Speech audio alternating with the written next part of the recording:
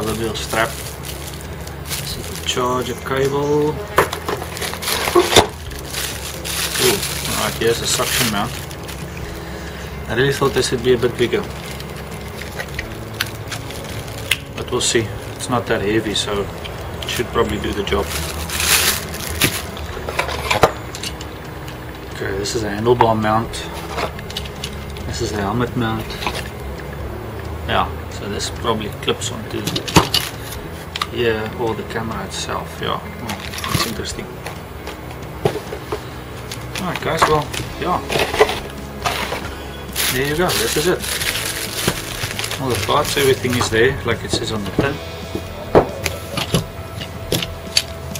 And yeah, can't wait to test it out.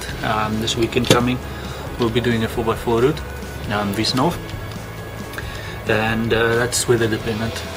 They say it's gonna rain, but all the apps say around 2 o'clock only, so we're planning on going there in the morning, having a little time off with the family, and yeah, we'll have a look then and see what it does. Yeah, upon viewing the camera, it doesn't really feel that much like quality, like you would feel like it's robust or not.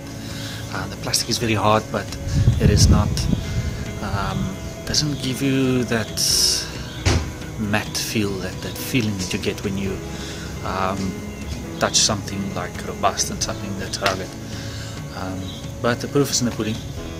We're gonna have to test it, put it through its paces and see what happens. This weekend's 4x4 will definitely do it, I think. Well, there you go guys. That's it for the unboxing of the Excite action cam, the HD action cam. And I'm looking forward to giving it a test this weekend and see how it does, how it performs. And yeah, and I'll be using that also in conjunction with everything else I've got camera wise for my future videos. And yeah, I hope to be able to get better at videoing and editing and all that stuff. This is the beginning, so we'll get there eventually. And yeah, drop a like, subscribe, and give me a thumbs up. Let me get this thing going further.